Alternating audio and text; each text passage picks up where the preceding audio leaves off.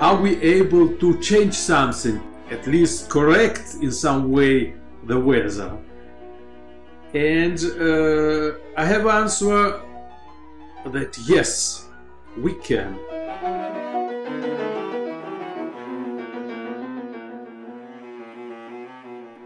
My name is Sergey Pulinets. I am working in Space Research Institute of Russian Academy of Sciences. I am calling to you from Moscow. And I suppose the majority of you are concerned what is happening with our climate.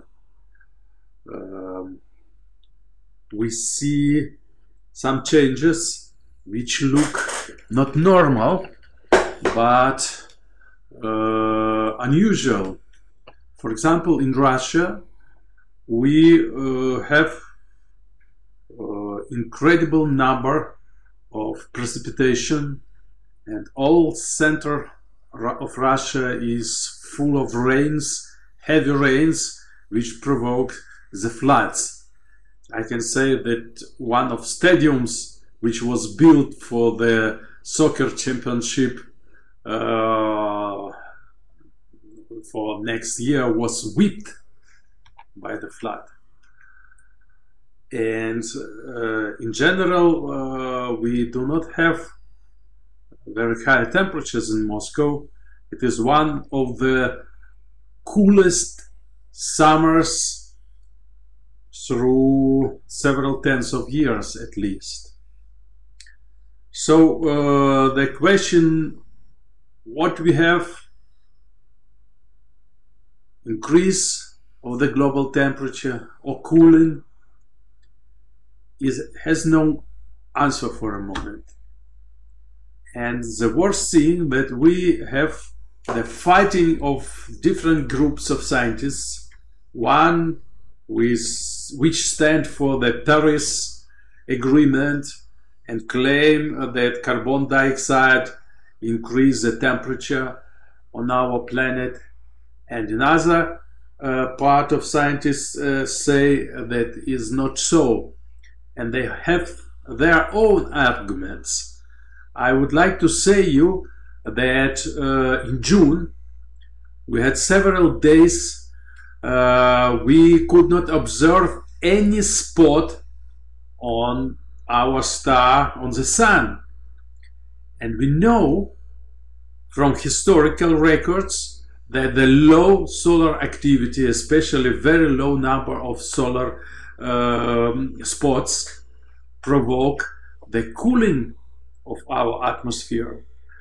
We know, at least for the records of the solar spots for 400 years, that there were two periods, first of which was named Maunder minimum, and second the Dalton minimum. The first one was in the 17th century, the second one was in the beginning of 19th century, and the Maunder minimum water reservoirs in Holland, Belgium were frozen. You know the pictures of Bruegel showing this unusual for modern people weather in these areas. So what to do? At least we now observe the increase of extreme events, very strong floods, the droughts, and different areas of our planet. For example, we have the floods and very high temperature in the south for more than 40 degrees, which also very unusual for Russia. And we observe all over the Europe the extreme oscillations of the weather. What we can do? Are we able to change something to at least correct in some way the weather? And I have answer that yes, we can, at least in the local areas.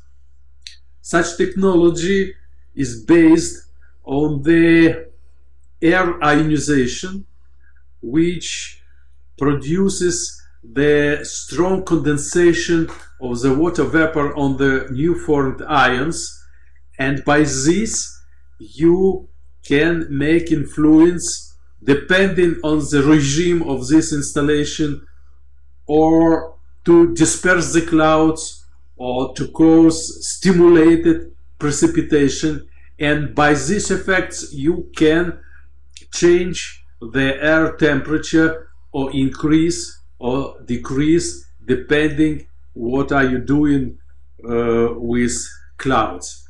This technology, the pioneer of this technology is Lev Pokhmelnikh, who left from Russia to Mexico and spent at least 20 years in Mexico, and with the company ELAD they were able to control the weather in desert regions of Mexico, increasing the precipitation.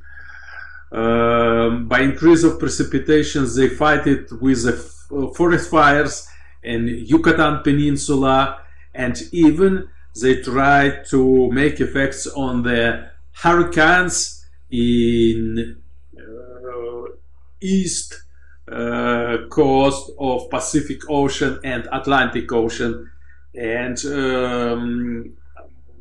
I can testify that they were successful in this. But